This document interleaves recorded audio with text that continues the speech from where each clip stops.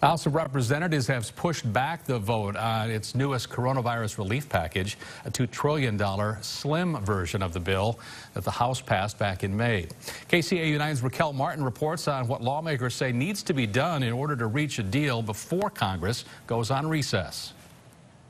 Whether the administration wants to work with us or not, we are going to pass something. Democratic Congresswoman Sherry Bustos says ready or not, the House is pushing through another emergency COVID relief package. As a way to say to the American public, we are here to help.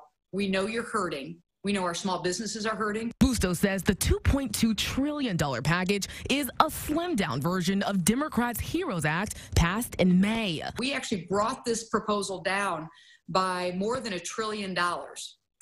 The plan includes $600 unemployment payments, direct checks for families, money for small businesses, and aid for farmers. We have a severe sense of urgency because of the people that we serve. But Republicans say the bill has too much in it, and the price tag is still way too high. It's full of a grab bag of special interest giveaways, the same old stuff. Missouri Republican Senator Josh Hawley says the bloated spending plan doesn't stand a chance in the Senate and says Democrats are still blocking the GOP option. I'm concerned that there won't be a deal before Election Day because, frankly, I don't think the Democrats want one. I mean, you can look here in the United States Senate.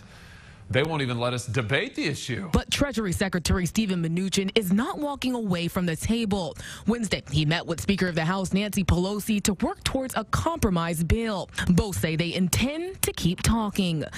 In Washington, Raquel Martin, KCAU 9 News.